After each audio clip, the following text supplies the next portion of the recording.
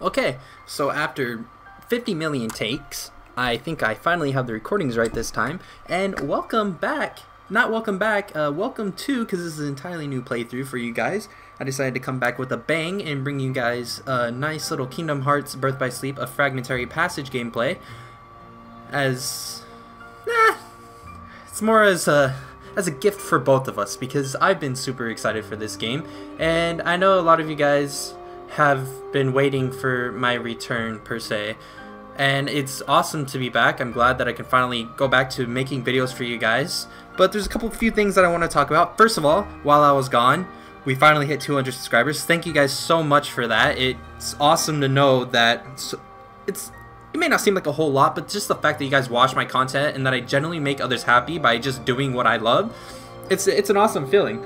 And I hope that we can grow even more. I hope that I can continue making content for you guys, and maybe one day in the future be able to do this as a full-time thing for you guys. It's cool. It's awesome.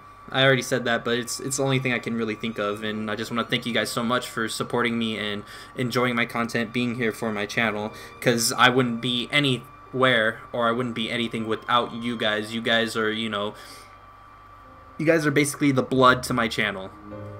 I'm just the brain. You guys are the blood. You guys control everything. So thanks for that, and hopefully we can hit an even larger milestone this year. Maybe 500, maybe 1,000. If we hit 1,000, I'll make sure to do something special for you guys. I'll make sure to give back to you guys as thanks. If we can hit that, milestone this year, that would be real peachy keen. Also, to give you guys a quick explanation as to why I've been gone, instead of making an update video, I'll just, throw it all into the beginning of this video. I work for Amazon, if you guys didn't know already. And with Amazon during the holiday season, you have to work peak, because being such a big company like them, they get a lot of orders and a lot of shipments in. I work in the warehouse, so that meant that I had to pick a lot of orders, and that had me, or required me to work 5 to 6 days a week for about 6 weeks. And that just left me with no energy. I was dead tired. On my 1 day, 2 days off, I'd just be completely dead. Didn't want to do anything. So, up until around Christmas time, that was going on. Then I was in a car accident right before those events happened, so I didn't have time to schedule uploads while I was gone. And then after that, of course, was when I just needed time to get myself together and build not so much my confidence, but just build the energy back up and want to make videos. That way, when I did come around the time that I wanted to start recording again, I would put all my heart and soul into it. That way I would make content that you guys would enjoy and that I would enjoy making. Because the last thing I want is to make something that I don't enjoy and then you guys not enjoy it as well, because I'm boring as shit or just suck at the commentary, which is no fun. But anyways, enough talking. Let's finally get into this game. I just want to let you guys know I was super hyped for this. I'm a Kingdom Hearts fanboy, Kingdom Hearts fuckboy. I loved the series ever since it came out back in, 2001? I was 5 years old, and I got the game by mistake, and I loved it ever since. Anyways, enough about that in my past. Let's go ahead and jump right into this, shall we?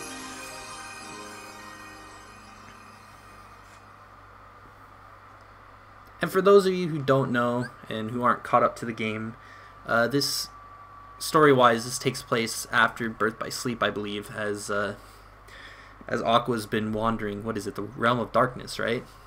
I think. Not too sure. Don't hold that against me.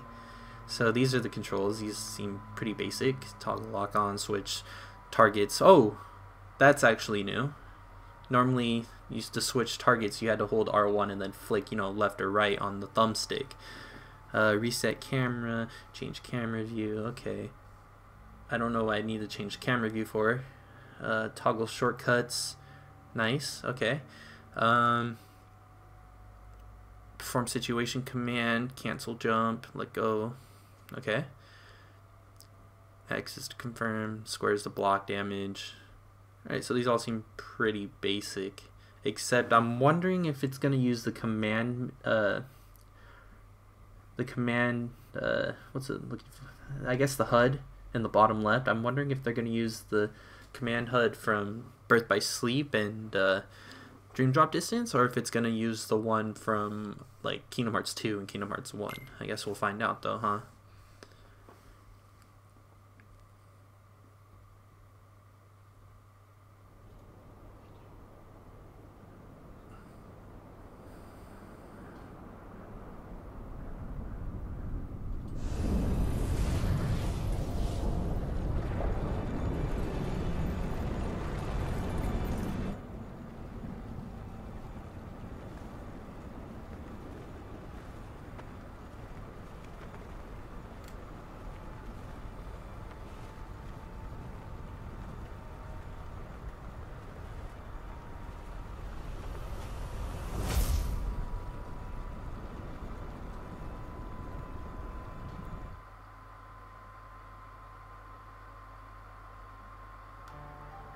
The great battle with Xehanort is almost upon us.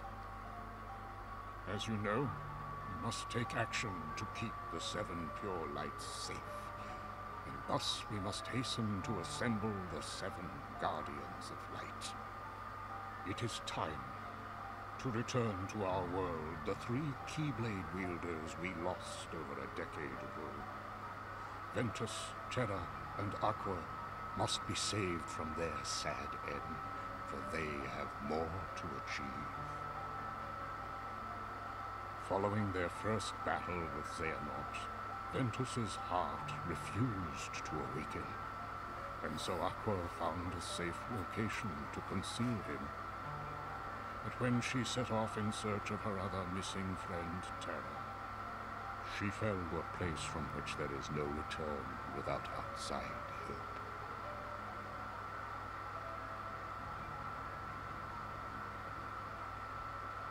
I saw her in the realm of darkness.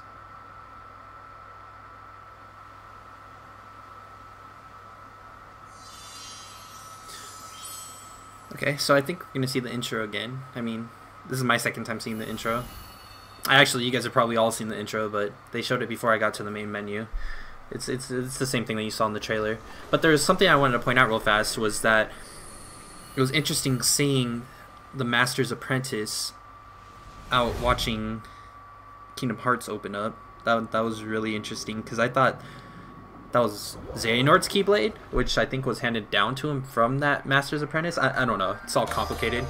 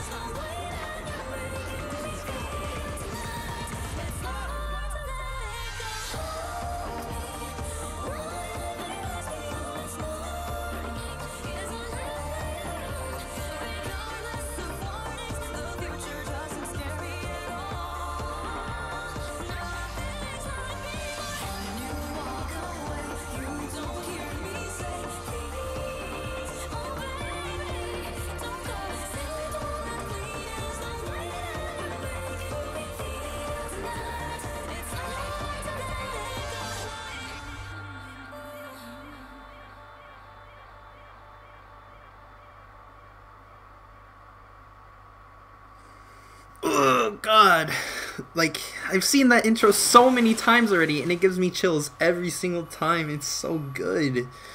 And the game just looks so good already.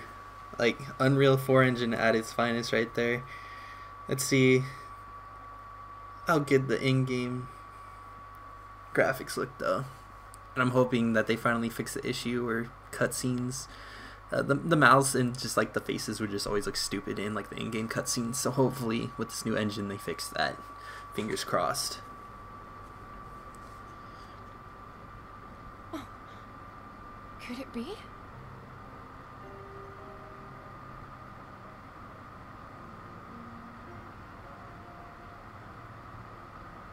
If I remember if I remember correctly, I'm pretty sure that's Castle Oblivion. Maybe? I don't... Fuck, I can't remember. Yeah, sure, I'll learn the basic controls. Even though I'm pretty sure I already know what they are. Oh, it's so smooth. I am not used to Kingdom Hearts being smooth. And, okay, as I thought, it's using, like, the Kingdom Hearts 2 and... Wow. Does she just come just fully stacked out with her... I think she does. Just fully stacked out with abilities. That's pretty cool. Okay, how long am I gonna have to reset the...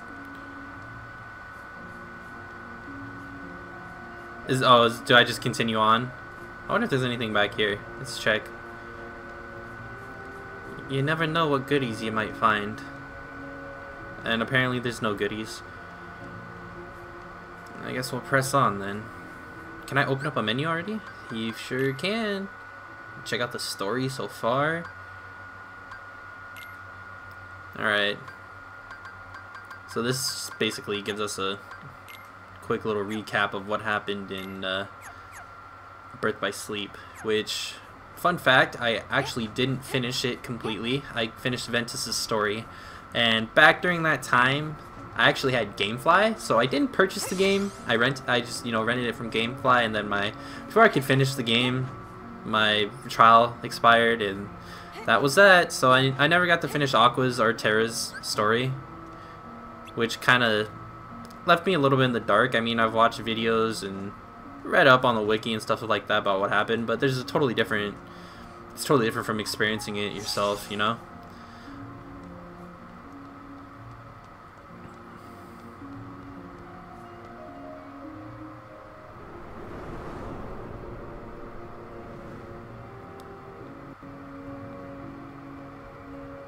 Why is Cinderella's world here in the darkness?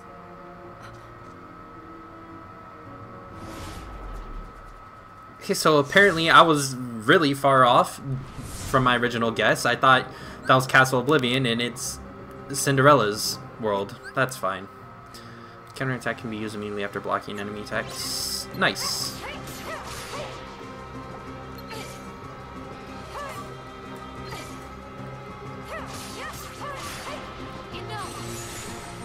Like, it's smooth, but it's also weird on my eyes, because I'm not used to 60 FPS Kingdom Hearts.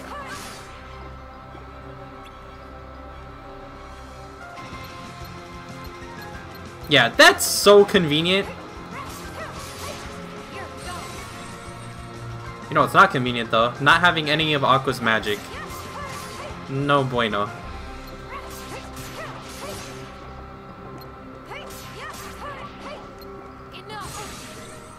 Oh, okay, that's fine. Okay, that's fine too.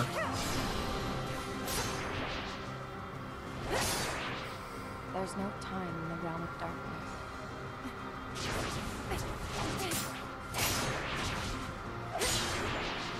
I walk on and on without end. In the realm of light, do days or years pass with each step? I know something has started to go wrong. Ooh. I must hurry.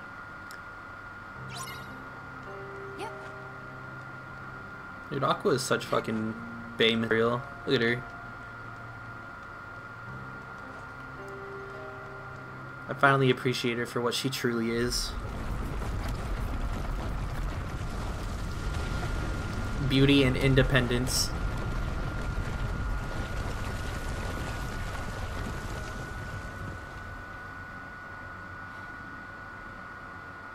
I guess I know which way I'm going. Sometimes a dead end isn't so dead. Try exploring every corner of the map. Okay, that's fine. She just does it. Don't even have to press anything. That's cool. Approach the treasure chest, fulfill other specific conditions, and the situation commander will appear. Okay, fantastic.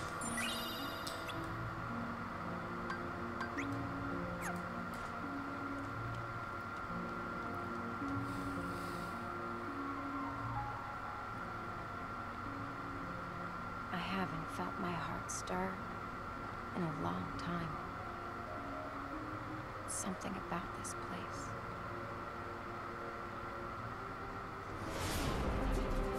Puffy vulva. It looks like worse things are stirring.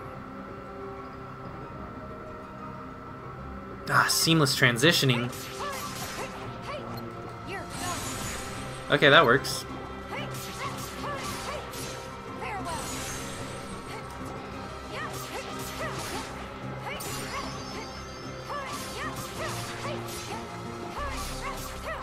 If I remember correctly, I think in Birth by Sleep, Aqua I think had the second best dodge ability in comparison to the three of them.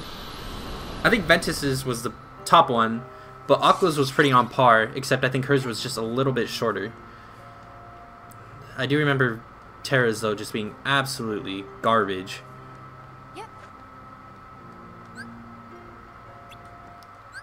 I don't need help, but if I don't get rid of those are really gonna bother me. So, bye-bye. And that's what got me. I was wondering if they're gonna have the area transitions. They still got them. Not even the poor could escape the wrath. I took it for granted. I thought I had nothing in life to lose.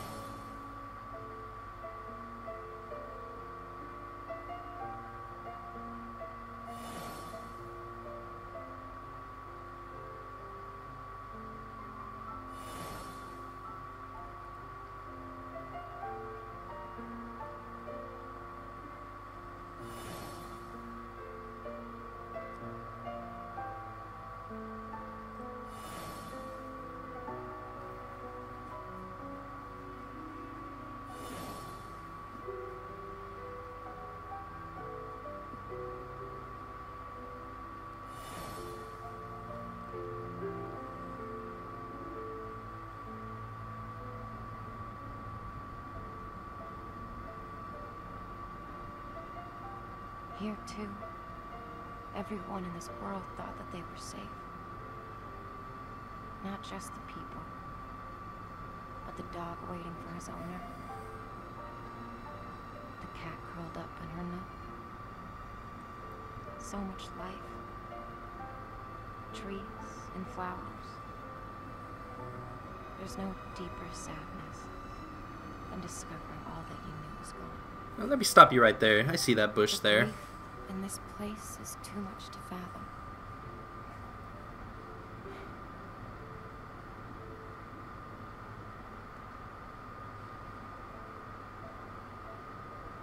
That's enough.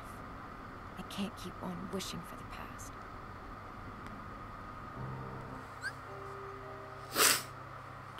Objectives, huh?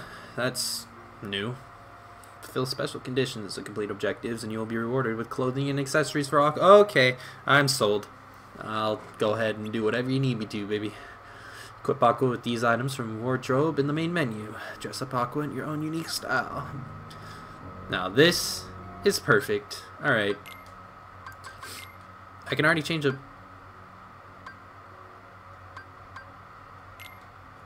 That's pretty nifty.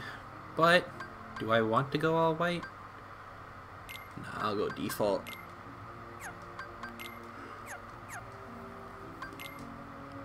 Defeat the shadows. Raise Aqua to levels. Wait, what? Oh, cat ears, huh? I'm into it. I'm in it. Raise Aqua to level 60. Defeat 5 Heartless using Counter Blast. I can probably do that. Probably. Hit 20 street lamps. Climb to the highest point. Interesting. Watch for a meteor shower. Alright, now they're getting a little bit tedious. 51 customizable items though, that's not bad. Let's cross our fingers and hope that they decide to implement. Okay, so that's hitting a street lamp.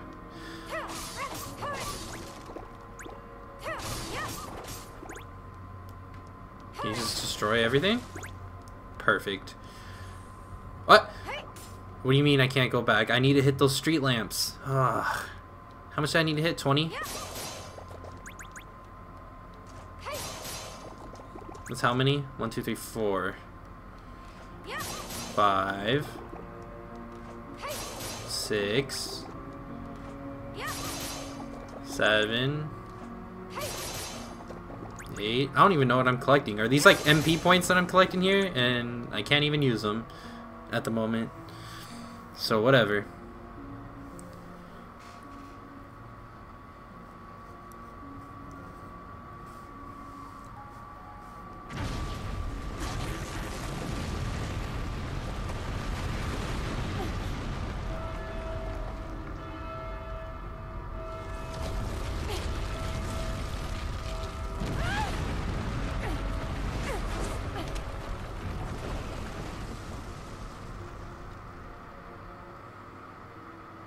The road collapsed when the clock advanced.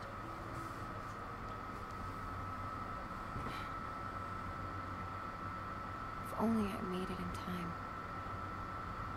But there is no time in this place, only the clock.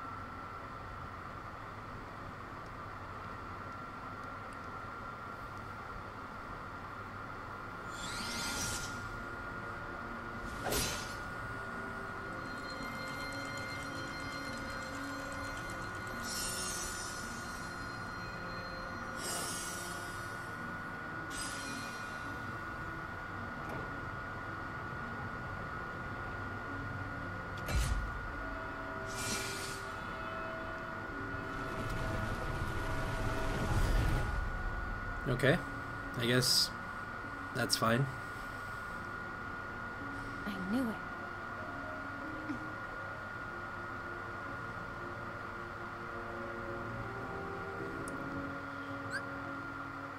Select magic followed by the spell you wish to cast. Casting spells depletes your MP gauge. You cannot cast spells without magic.